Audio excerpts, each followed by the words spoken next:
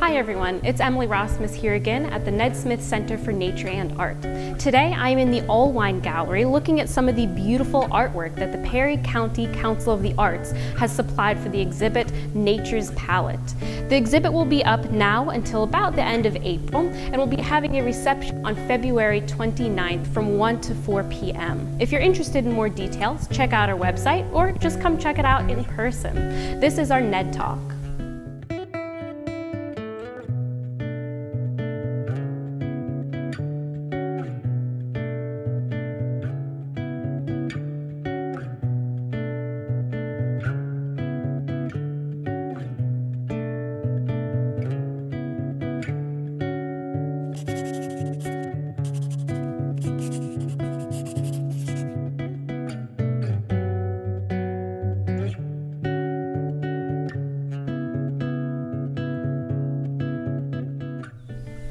So my name's Hunter Kauffman. I'm the Nature and Arts Educator at the Ned Smith Center here, and we are here today with Jasmine Colbert of the Perry County Council of the Arts. So Jasmine, why don't you tell us a little bit about PCCA and kind of how you got involved and your history with it? Absolutely.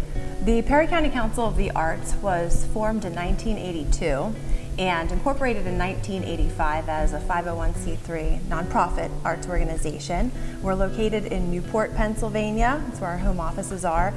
We have two locations, physical locations. We have the PCCA Gallery on the square in Newport, and we have Landis House, which is an historic home that was willed to us by Mary M. Landis, and that serves as our administrative offices. And we have our four core programs. We have PCCA Gallery, which represents upwards of 150 artists from the community. They're anywhere from emerging artists to professional artists. We work with them to develop their artistic style, their things like their artist statements, their presentation, and we work with professional artists too to display their works as they become further along in developing their style. We like to showcase them to inspire other new artists who are in that space.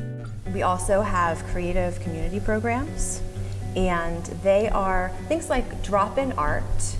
That's a monthly free program for families to come create art together. They may or may not have those tools at home, and so they can come and create in a space with an instructor and helpful volunteers to make the experience go a little more smoothly. We do list those projects online so that they can continue to do them in their own homes. We have concerts. We have concerts that we'll hold at the Landis House location because we have a beautiful Bechstein piano in the space. And the space is intimate and a nice presentation for performers to come. But our last one is our Arts and Education, which serves 7 counties. And those are not only Perry, but Mifflin, Juniata, Snyder, Union, Northumberland, and Huntington. That's through the Pennsylvania Council on the Arts. We do that through a partnership with them. And we place artists who are teaching artists to do things like community murals or tackle a problem or issue in the community or in that space like bullying and create an end product. Or sometimes it's just doing the creative process and seeing what comes out of that personally for the students, the teachers, and faculty who are involved with that program. Well, that's really great to hear. PCCA obviously sounds like they have a very far reach and they're an invaluable community resource. So what would you say is your favorite thing about being in PCCA? It's all the people that you meet in doing this job. It's like not just a job, it's kind of like your way of life, and you go out and you see people, like anywhere I go, I feel like I see people that I know from Perry County Council of the Arts from working here because it's been such a long part of my life. I've been with the organization for 16 years, so it's kind of definitely a part of my fabric. And I think that's my favorite part, is the people and the relationships that you form. We're really thankful to have PCCA in the gallery here. It's a great exhibit. Thank you for hosting us. We are proud and honored to display our variety of artists that we frequently, some of which we frequently work with, and some maybe who are newer to us.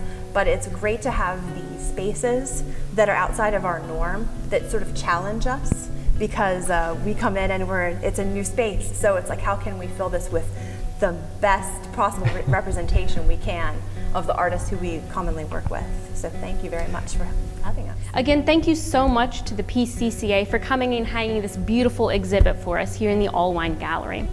Now, it will be up until the end of April once again, and that reception on February 29th will also feature some hors d'oeuvres and drinks from 1 to 4 p.m. So come, check it out, meet some of the artists, and maybe, since some of the artwork here is for sale, take part of the rainbow home with you.